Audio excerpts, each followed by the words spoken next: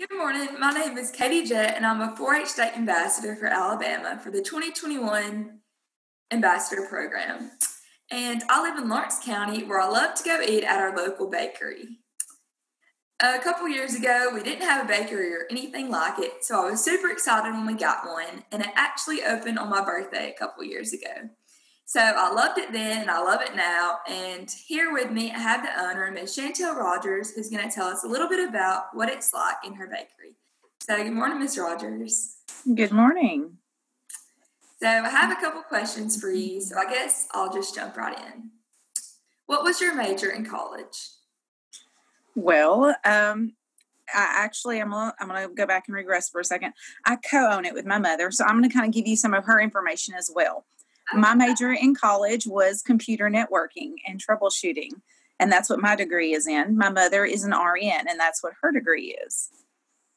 Oh, okay. My mom's actually an RN, but I don't think she could own a bakery with it. She's always been a nurse. But next question is, what's it like a day as a baker? Very busy. Our days start very early in the morning. And because my mother and I co-own it, we are able to share that workload, which is wonderful. I just actually got off of work. I started my work around 1:30 in the morning. We are a bakery, but we are more of a donut shop than a bakery. Some of our items are baked, but the majority of our items are donuts. Many people don't realize that most donuts are fried. And I started at 1 in the morning with the dough. There's a long process for dough to get ready to be cooked, whether you're baking it or frying it. Either way, there's yeast involved, and it's a chemical process. So a day in the life of a baker, if I was doing it all by myself, I would get up at 1. I would go in, I'd get the dough going for the raised donuts and the raised products that we bake as well. And you let it mix in multiple speeds at multiple time intervals. Then when it's done mixing, you pull it out and you let it raise for so long. And then you do what's called gassing it, where you get all the air bubbles out of it and get it all beat down. And then you let it raise again. And then we roll them out. We roll them by hand. We cut them by hand. We form all our pastries by hand. And then we cook them in the different types of cooking and different temperatures, different time periods that they cook for. And by about 7:30 in the morning, everything is cooked. Just about. Some of the baked goods still have yet to be cooked, and they're cooked just a little bit longer later. And that's where we go. We start icing donuts that are coming off as they've cooled. We start icing those about 4:30 in the morning. I have customers start coming in around 4:30 in the morning, and it's just an interesting process. So if I were to stay there, and like I said, I left because my mom came in and she took over the front counter and the icing and all that and with our employees. And you stay and you greet the customers and you wait on them and you help them make their decisions on what they would like to get and prepare breakfast sandwiches on fresh made croissants or fresh made biscuits, and just so much to do during the day as well. But it's a long day. It's a very long day. Cooking and baking is a long process if it's done correctly. Mm-hmm. I didn't realize how much work went into it, really. I just know I like your donuts, but... Well, thank you. There's a reason you like them, and that's because it's all handmade, and I'm not going to throw any stones at any other companies. Most of your mom and pop shops are the ones that are taking the time to do them properly. Most chain donut shops are not made in-house, or if they're made in-house, they're made through computer and machine made. And you can Google it. If you want to Google your favorite chain donut shop, you can Google it, and it tells you. They're very clear on their process. One popular chain, all theirs are made in a warehouse, frozen and shipped out to their stores, and then they're cooked in those stores. Some are already cooked and they are just defrosted and served. Another popular chain, theirs are made in-house, but all the ingredients are pre-measured and dumped, and then a machine does all the process all the way through until an employee takes them off of the glazer and serves them or ices them. So it makes a difference to have the dough freshly made every night. It can be interesting Sometimes the flour reacts differently with the liquid ingredients you put in and the eggs and the yeast and all that. Sometimes your yeast is more active. It's a living culture. Sometimes it's more active, and sometimes the donuts get huge. Sometimes it's not as active. Sometimes if you're not gentle enough with the dough, because it's a very tender dough, you can actually suppress it too much so that they don't raise properly and they're thick and dense.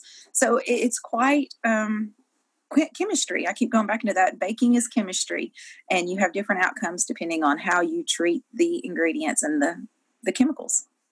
Well, neat. What's the best thing about your job? Oh, I actually love my job. I don't know that I can say one best thing. I love my customers. I love it when your family comes in. I've gotten to watch kids. We've been open, you said a couple years. Time flies, babe. We've been open 6 years this month. Wow. And I've watched, I know, it's hard to believe. So many people come and say, really, it's been that long? It has. I've watched kids grow up. I've watched babies be born, and now they're starting school and coming in before school. I love the sense of community that we have. I love the dough. I love being in the quiet at night and making the dough myself and going in and just that process. We're very religious in our private lives outside of our business. Well, even our business, we don't mind to bring God into our business. But that quiet time when I'm alone in the kitchen at night and I can just meditate and watch the dough grow and watch it happen. And that scripture of a little yeast leaveneth the whole lump, it really means something when you understand how yeast works, and it's really applicable to life. But that quiet time, I enjoy that. I enjoy the frying and watching the dough become something and a finished product. I enjoy the pretty decorating part. We get a lot of orders for some unique donuts, and being creative and icing, coming up with new recipes, being creative in that way. That's a lot of fun, new flavors, and not just a sense of community with customers, but no one usually leaves a donut shop with a frown on their face unless we've sold out of their favorite one. So I get to make people happy every day. They come in and they get what they love, and I get to be a part of that. And that is always so much fun. So there's a lot to love about what I do. Yeah, you said it's been open 6 years. I did not realize that. I guess it was my 10th birthday, and I just turned 16. So yeah, that's neat. What is the largest order you've ever filled? Do you have a specific crazy order that you've thought of? We have done huge orders. I'm talking 20, 30 dozens. And I mean, you think that's 12 donuts each. So we've done massive orders. And there's unique orders where we've done them for weddings that are unique custom color icings. And we do a lot of those. We do, I wouldn't say, 20 to 30 dozen at a time. That's probably our largest. Over 6 years, it all comes to runs together. When you talk about orders and massive quantities, I will say that the holidays are our busiest times. And we get to have fun with the donuts. We do especially ice donuts for every holidays. You know, we have the Easter donuts and the Valentine's donuts and Thanksgiving, Halloween, Christmas, all the fun stuff, 4th of July. So we usually make massive amounts of those things. But those aren't for one person. So I'd say we've had some large groups. We've had the school come in and order for teachers or for the students, and there's usually quite a few donuts ordered at one time. Well, 30 dozens is a lot. But anyway, what is your favorite item on your menu? Oh, and see, that is a difficult question. People ask me this all the time, and it would change by the season probably, but it's an interesting question, and I'm going to kind of blow your mind a little bit. I don't really eat my donuts because about 4 years ago, now I ate them all the time. About 4 years ago, I realized that I can't eat gluten, that a lot of problems I was having health-wise were because I was eating gluten, and it is completely out of my diet now. I'm not allergic to touch it. There's people that have a high sensitivity to it. I don't. So what I do is I taste everything, and then, sounds gross, but I spit it out. I can't ingest it, but I still taste everything to make sure that that it's properly tasting right. You know, you can't serve something if you don't taste it. Make sure it tastes right. But my favorite, oh, Lord have mercy, Katie. Oh, my goodness. I like the apple fritters when I'm in the mood for that. They're delicious. The pig in the blankets are to die for. Kolaches is what a lot of people call them. We call them pig in the blankets. The croissants are buttery and delicious. And a lot of things that I love, we don't actually have on the menu. They're kind of, I guess, would be secret menu items. If you ask for it a day in advance, you can have a glazed cinnamon croissant. And they're amazing. You can have a chocolate croissant. We'll stuff a croissant fresh out of the oven with chocolate chips and drizzle glaze on it. It is, heavenly. But it's not on our menu because it's not very something that we could sell a lot of. It's not, just common. But there's a lot of things we do for people that there are special requests. We do maple bacon donuts. We do, they're so good. So how do people even think about a chocolate croissant? Did you tell somebody, or did they just have the idea and you started doing it for them? Or no, that's something we have. A chocolate croissant. I've been to Paris, and a chocolate croissant is delicious. I've had them in France. So when we make our croissants up, I'll sneak sometimes. I used to, and would make me one, and me and my mom would always split it. It was so good. But yeah, that's actually a real thing. It's just we don't sell them. Not unless it's requested, and we will. And that's the cool thing about owning my own business and not being bound by a chain or rules and mandates. I'm my own boss, and I can make whatever I want whenever I want.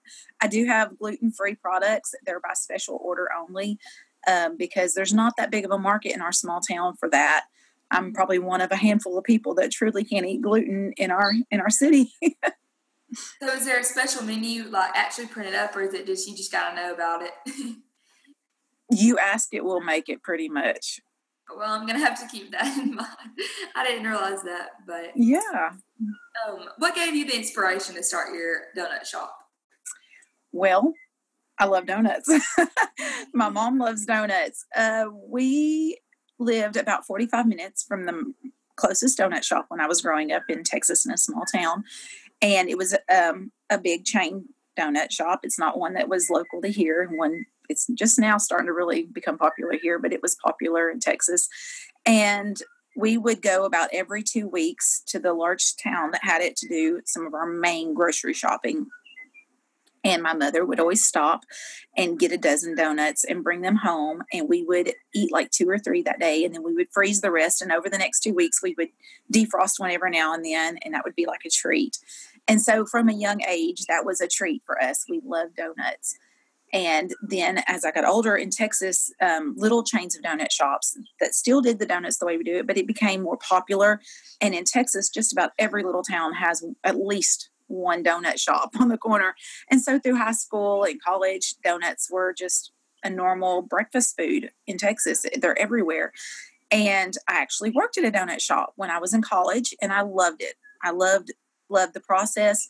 I moved here in 2003 and I got married. I was working in the computer industry. And there wasn't a donut shop anywhere. The closest donut shop was actually in Huntsville, and it was a chain, a large national chain, and they built one in Florence not long after that. And I'm really not fond of their donuts because I wasn't raised on that style of donut. The glaze was more than what I like. I like a thin glaze, and their glaze is quite thick. And my husband loved their donuts. And so we would stop anytime we were in Huntsville or Florence and pick up some of those for him. And I would nibble, and I'd be like, yeah, it's okay. It's good. But it's not what I grew up having. And so I had a major craving for that. And anytime I went home, I would eat donuts. Well, my mom still lived in Texas.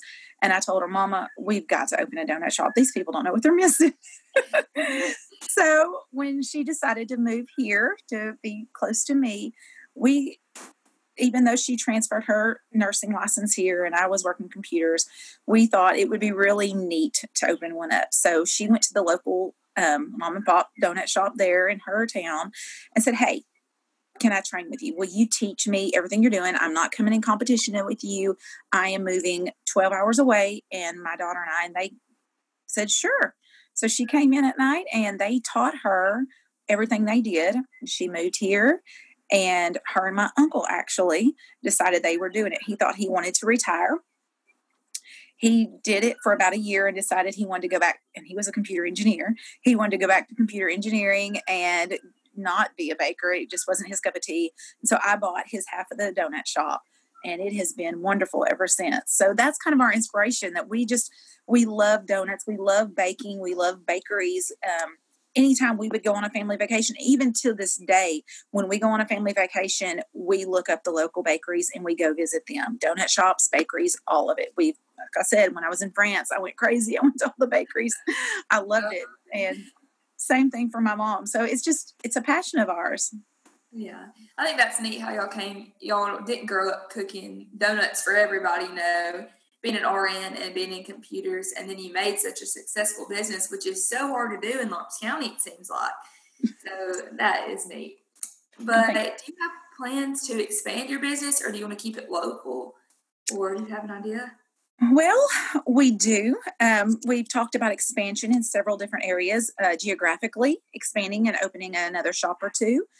And that's been in the works for about 3 years. We've talked about it. We've looked at different locations. We actually were looking at a shop in another major town, a lot larger. We have the ability to do so as far as employees that are trained well and that can help us do that. It seems like every time we try to step into doing that, the time is just not right. Something happens. The building we were looking at in 2 different major cities, something happened with the buildings both times that they became unavailable.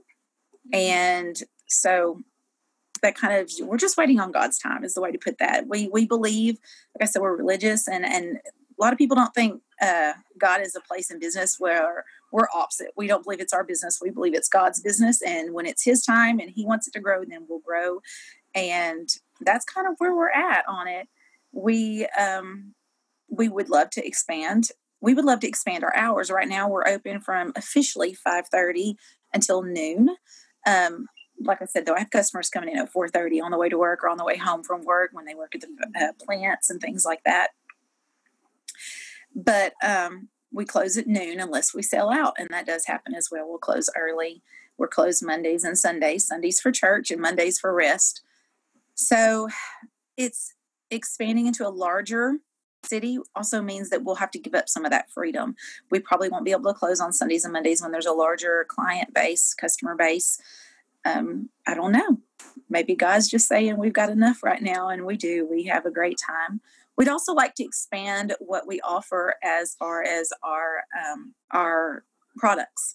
We have talked about going into cakes. Right now, I mentioned a gluten-free products. I have brownies that are gluten-free that are available, and they're divine. We've tried selling cookies. We've tried different baked items that are so delicious and very popular with a select few. The problem is we can't be successful with only a select few taking products like that when we try to expand into another product line. So we keep just going back to the donuts that are very successful, and there's a market for them. We don't want to try to do too much and spread ourselves too thin and put ourselves out of business, if that makes sense. If we offer too much, it puts a problem there. We would like to expand our products into lunch products. We would like to have a deli offering and things like that.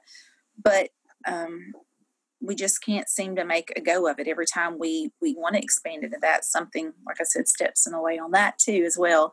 And so we're just trying to follow and feel after the Lord in that leading, because like we said, we believe it's his business and we're just stewards of it. So yes, we would love to expand, but we're going to be patient and wait on the Lord. If it doesn't happen, that's okay, because I live in Lawrence County. But finally, was owning a bakery your dream job? Did you always have it in the back of your mind that's what you wanted to be, or did it just kind of happen, like you said earlier? Oh, my goodness. I don't want to say no, but I don't want to say yes either, because I don't have one dream. It's funny. I come from a line of entrepreneurial people. My father has owned many businesses. He's in retirement and just started a new business here. He moved here as well. He's just moved here within the last 6 months and has a new business here. It has nothing to do with food and nothing to do with what his former career was that he was very lucrative and successful in. He still dabbles in that, but he totally new business for retirement. My mother has owned multiple businesses in the healthcare industry, worked many, many different positions as an RN. And it's funny that I don't have a dream job. I'm loving what I'm doing now, but I'm ready to go back to college and get another degree, believe it or not. I've already told my daughters when they go to college in a few years, mom's going with you. I'm ready to I'm not just a baker. I'm also a pastor's wife, a music minister. I'm a foster mom and do the donut shop as well. I'm very busy and I love it. I love all of it. And I'm ready to go back and get my degree in family counseling. Actually, I want to go get a psychology degree in family counseling. And if you were to ask me what I said I wanted to do as a high school student, I would have told you I want to be a child psychologist. And those plans change. Don't feel like what you want to do right now will never happen or that you have to do it first. There are a lot of steps through life to get you where you're going. And I wouldn't even say that being a child psychologist is what I want to do now. Even as a foster mom, I love what I do in all the areas of my life, but I'm really, I love making people happy, and whatever that takes in whatever avenue. That's my dream job, is making people happy. And you can't make everybody happy all the time. You got to realize that too. When I was little, me and my sisters talked about how, I have two older sisters, they're talking about how we're going to open a family bakery because we didn't have one. And then here come the donut shop. We're like, hey, we can do other stuff with our lives because now we have a donut shop. So I guess everything turns out good. Yes. Or y'all could just open a Shrewsbury too. There you go. Oh. Well, I love your shop. Like I said, I go there a lot of times in the mornings for school or bring a couple to teachers or stuff like that. And it's a good, inexpensive way to show thank yous or something like that. So thank you for all you do and for meeting with us today and telling us a little bit. No problem.